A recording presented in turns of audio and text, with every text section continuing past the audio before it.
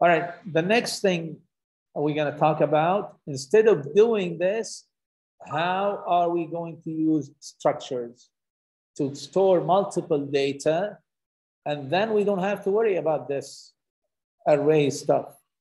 We will have only one array, and that array will have a structure like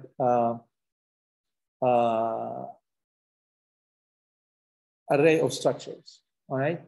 So what I'm going to do, you can create structures anywhere in any file, but I'm going to create another file, a Swift file, and we're going to call it contact. And in that contact, we will have the details that we want to store about that particular contact. All right.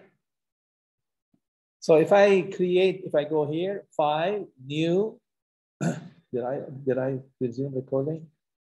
Yeah. File, new. Here we create a file, not a Coca Touch file, a Swift file, empty file. And then I'm going to create next.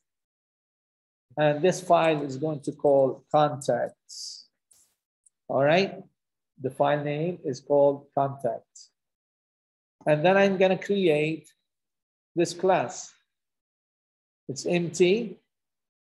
And then here I can create my structure. How do we define a struct? Structure, struct, contact. And then we will put all the attributes that we want in that structure. So I have var name. What is the type of that? What is the type of that? String. Then var photo.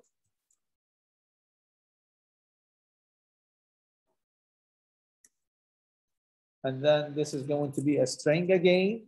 Later on, and if we have time, I show you how to make that data instead of string. We're just going to use the image name right now.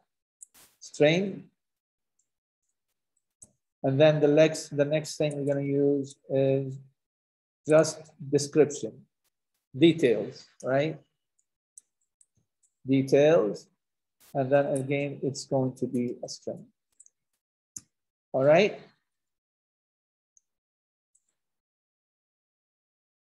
So far, so good.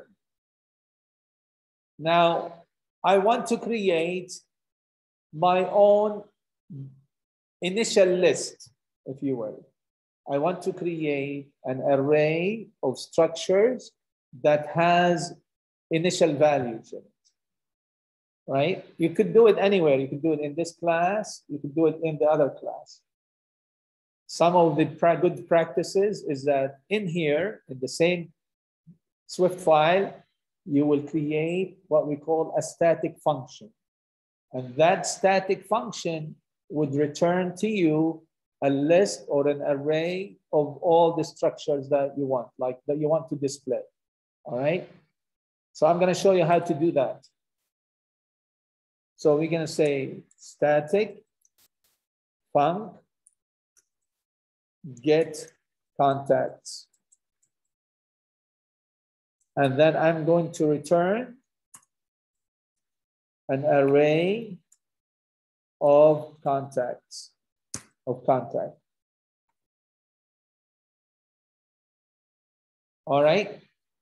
Have you used statics before in your object-oriented courses or not? What does a static mean? A static means that you can call this function without having to create an instance. So you can call it directly without the need to create an instance of that object and then call that function. All right. Usually utility classes, they have tons of these static functions. All right. One copy. Static means one copy in your application. Right. What are we going to do? I'm going to say first, you can do it two ways. You can say return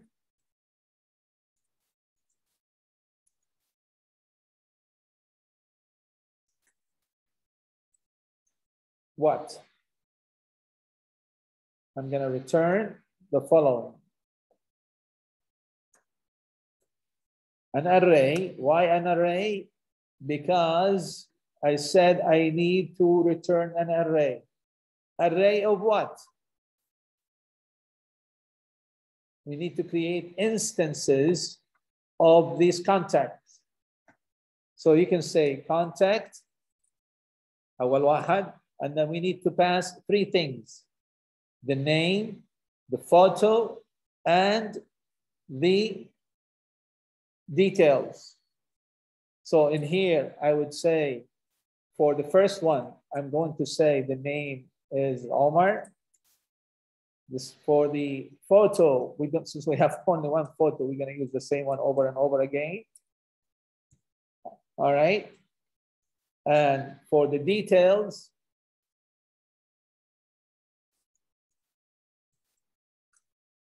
I'm not a good friend.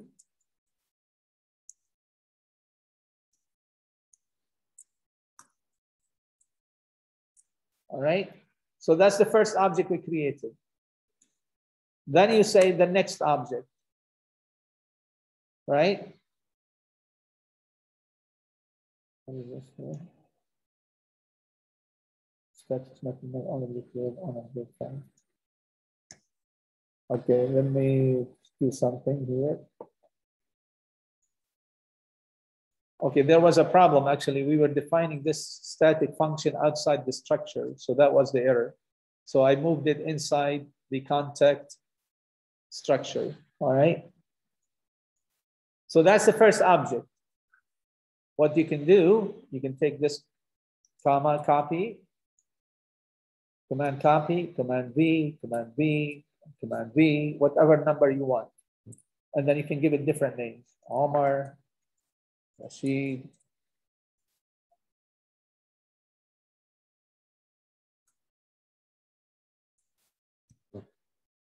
Rashid, Ahmad we had, and then we had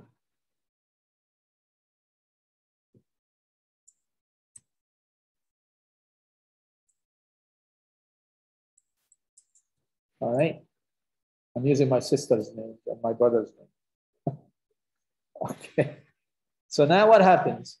When we call this function, this would give you an array of contacts. This array of contacts, this function would say return the following.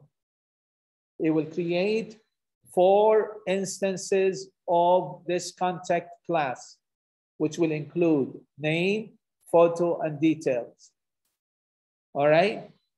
Now, if we go back to the table view controller, I don't need this anymore. All I need, instead of this, we say return contacts equal to what?